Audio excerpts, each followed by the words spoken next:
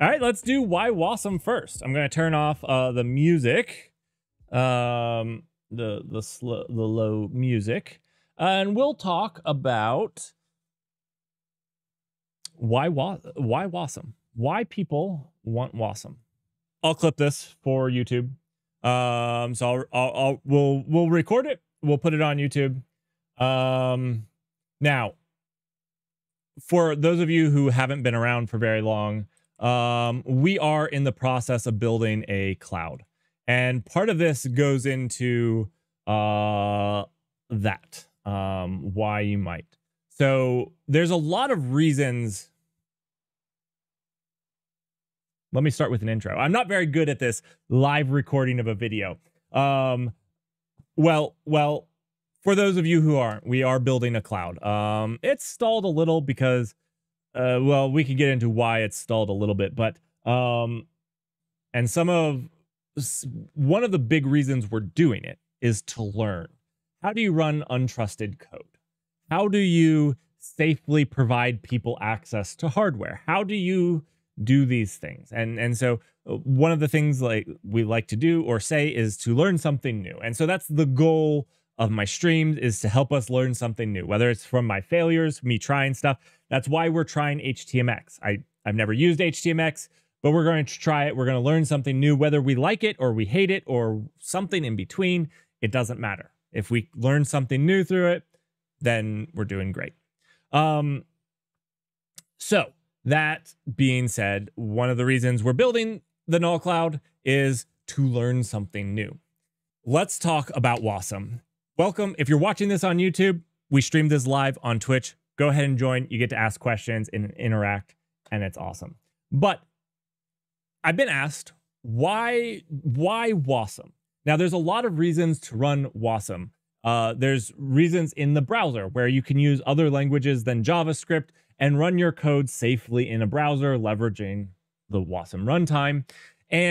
But those are not what I'm talking about today. Today, I'm going to talk about why WASM on the backend. What I mean by this is on your backend servers, not browsers.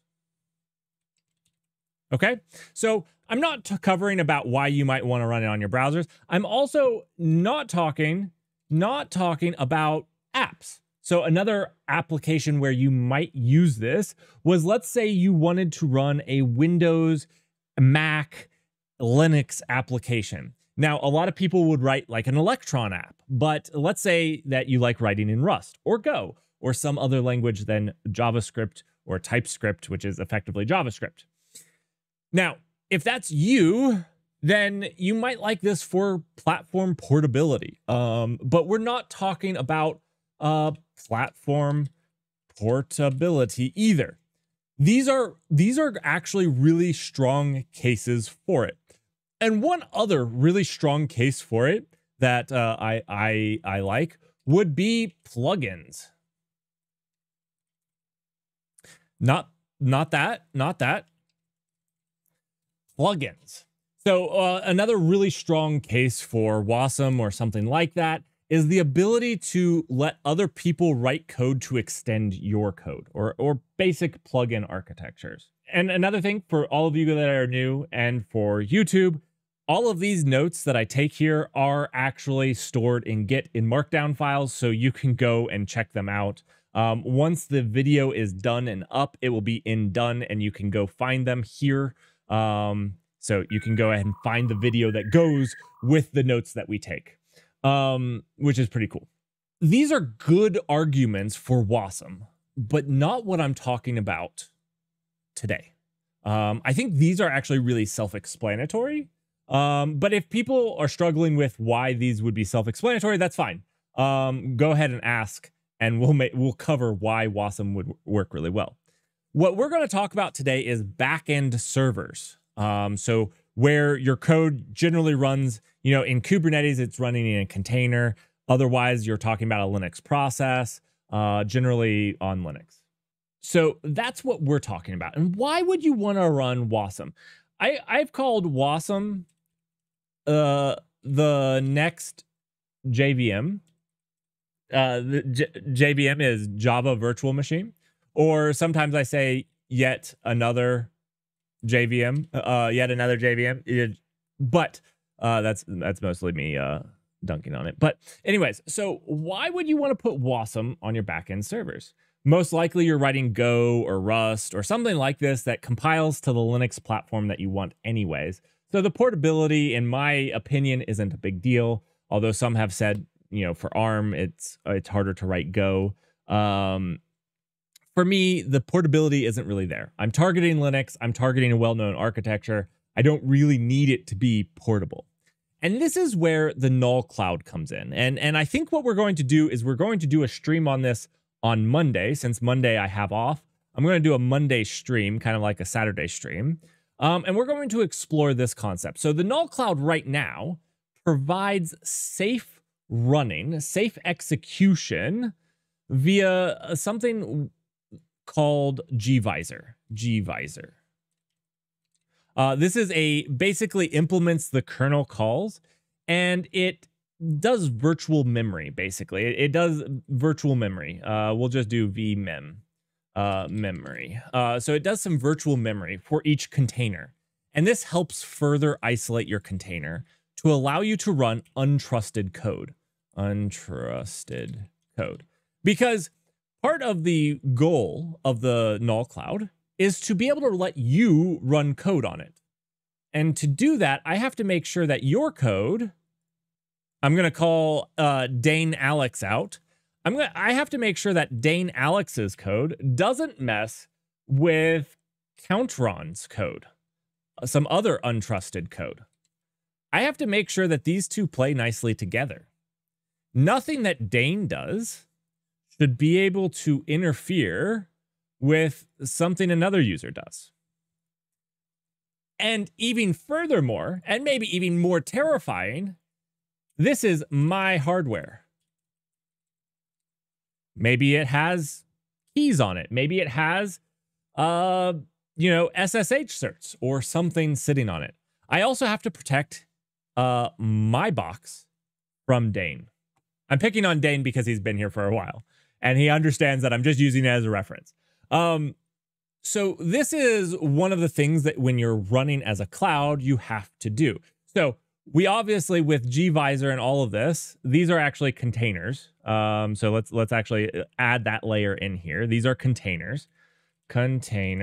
Okay, so let's do this. And all of these are just methods. I don't know why that sometimes does that. All right, these are just methods to sandbox. These are just sandboxing methods. There's a couple things here. Virtualizing memory is expensive. So this is expensive. This is expensive. Containers themselves have some overhead. Some overhead. And this whole stack is pretty complicated. The whole stack is kind of complicated. From running gvisor to virtualized memory to containers with some container runtime that we didn't even put in here, some container runtime, and then getting the untrusted code on there. Now, this is how the null cloud currently works. How we currently run untrusted code is this method right here, and it's kind of complicated. The other thing that people like to do is this thing called functions, or, if you're in AWS, this is like Lambda. So Lambda, functions, whatever you want to call it. Some people call it serverless. That makes me hurt inside. And so I don't call it serverless. But these things. And what happens with these is this untrusted code isn't running until you get some event. And that's where this diagram right here comes into play that I made for you all. What happens is this code isn't just sitting there and running. Now, in the null cloud as it exists today, that's exactly what's happening. Your code runs whether you're using it or not. And people want to be like, well, if I'm not using it, can it just not run? And that's where the Lambda functions come in. Well, so right now in the null cloud, if we were to do this, when that request comes in, that event comes in, we would have to spin up new virtual memory, a new container with your untrusted code in it. And this can take 5 to 10 seconds. That's okay for a lot of people. To be honest, that's acceptable for a lot of people that want it to run once or twice a day. But it is kind of a bad user experience. For whatever end user is making this HTTP request, a lot of the times the events are HTTP. That's the one user you have a day gets a bad experience. So can we make this better? And that's where hopefully, let's see, is that all fitting in the screen? Hopefully, WASM steps in. WASM provides a sandbox. WASM provides a sandbox. And so the color coding is here. This is customer 1, this is customer 2, this is customer 3, customer 4. And this is all of their untrusted code. We'd like to spread their untrusted code out. These are everything that's white is my infrastructure, the Null Cloud's infrastructure.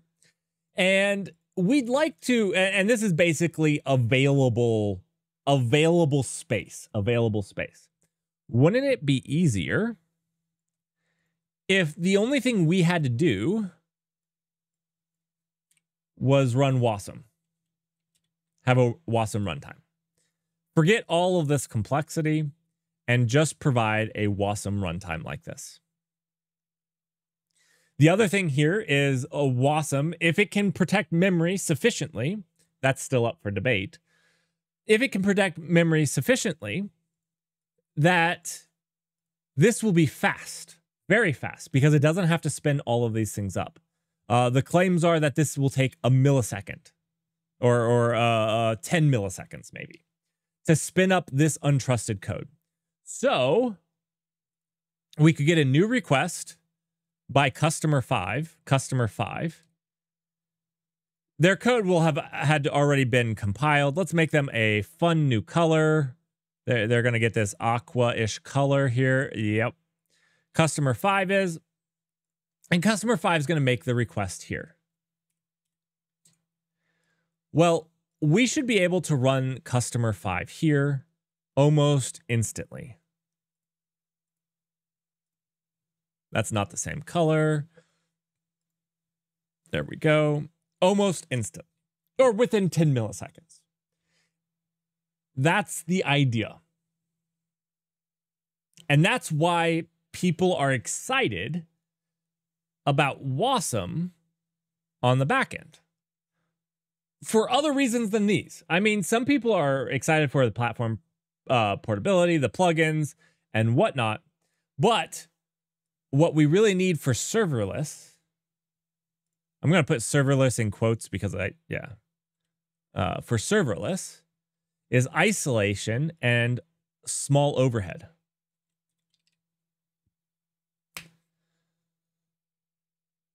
Thank you. If you're watching this on YouTube, want to join in, ask questions while we're having this, go ahead, hit that like and follow button. But go ahead and join us on Twitch at Merrick Counts. And yeah, if you're here on Twitch, let's continue on. We have Kubernetes to get into.